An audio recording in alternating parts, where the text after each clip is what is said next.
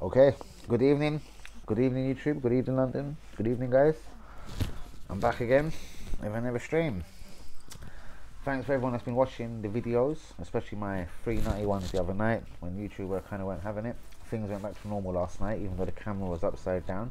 Hopefully I sorted tonight. I never really placed my phone differently, so YouTube's been a bit funny. One of my videos as well, like the Rapid Vienna video, was on like 180 views. Today I looked at it, it's gone down to 70.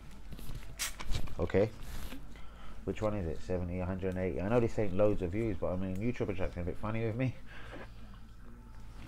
moving a bit dodgy. But big you up YouTube, hopefully we can all be friends. And on to Arsenal news. Now, Edu overruled Arteta in the signing of Thomas Partey. Apparently Arteta wanted a while, Edu wanted Partey. I thought this guy was the coach and promoted to manager now. Why wouldn't you be listening to your manager? Interesting. We'll see what's going to happen with that, if anything, if it's all balls or not. But anyway, yeah, Arsenal, Barcelona and Napoli are all tracking Daniel Malem, our former striker. He's kind of been smashing it in Holland. They're saying 25-35 mil. I read somewhere 54.9 release clause. I don't think that's true, I'm not sure, but I've read 54 mil a couple of places. So I don't know, I'm obviously not a journalist, I'm not in the know, so this is just what I'm reading and seeing. So, but I do know he was our former player, so would it make it easier to get him back? Who knows, he's been here once. Mustafi wants to leave on a free next year. Go. Like, unbelievable we couldn't just cash in. Like, we paid 34 million for him. What a mate, Mustafi. I didn't like you when we first signed you, during the middle, at the end. I never liked you throughout your whole Arsenal career. I don't like a lot of people at Arsenal. Is that passion? There you go, who knows.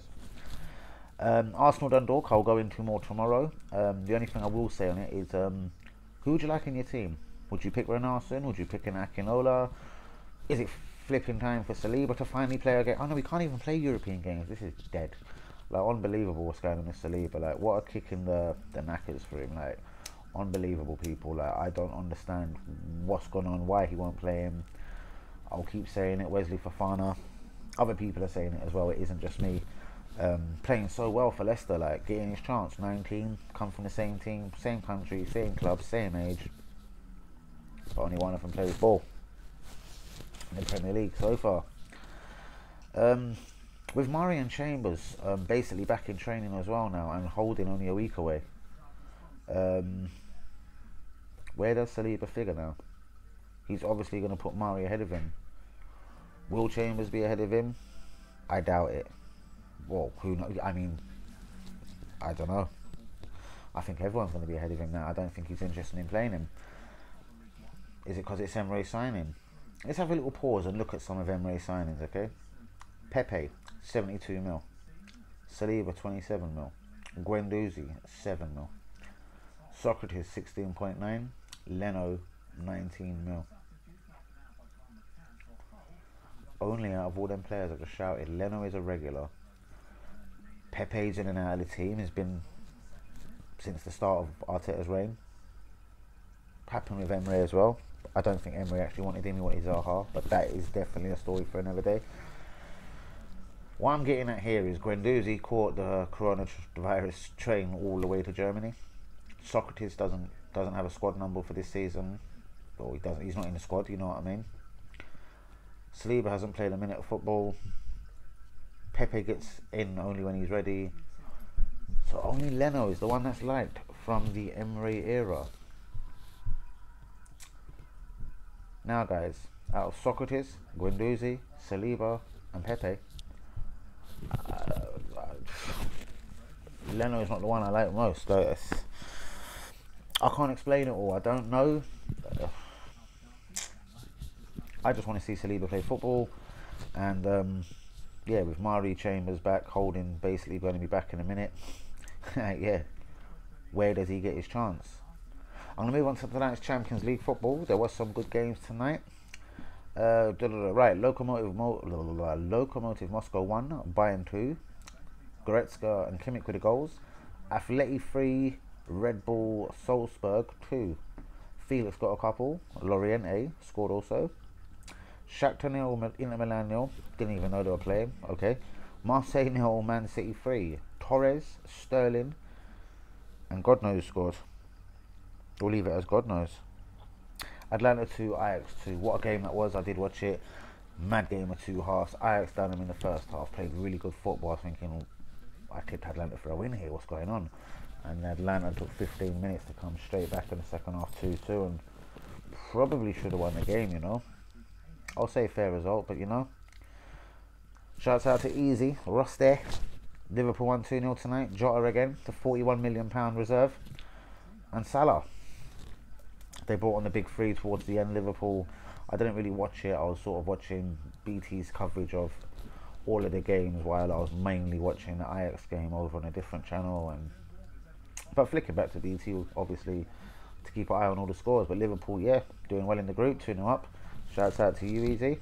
And the other English representation tonight, who was it again? Man City, obviously, yeah, 3-0. God knows who did get that third goal for them.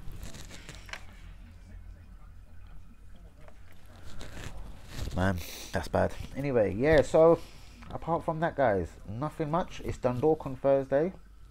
The mighty Dundalk from Ireland. God knows why Saliba is deemed not good enough to play against the mighty Dundalk, the part-timers of Ireland. But yeah, who else will be in this team? What do you think? Oh my God, man. Just when I thought it couldn't get any worse. We're playing Man United away at the weekend. Wow. Is that going to be the 4th defeat? Seriously, already in the league season, guys. Like, is this the time to be all pessimistic? Sorry, man, some dust was annoying me there, yeah. I'm a bit... I don't like dust. And, Man United away, like... Is that even this week? I'm not sure, actually. I can't even... Oh, I just see it flash up on Sky Sports News, Man United Arsenal. I take it that is this week, possibly. I don't know. That'll be... I'll talk about that more on tomorrow's stream. Whoever playing on the weekend, God knows, man. Day at a time at the moment. But yeah, guys, thanks for all the love. Thanks for all the subscribers. Peace.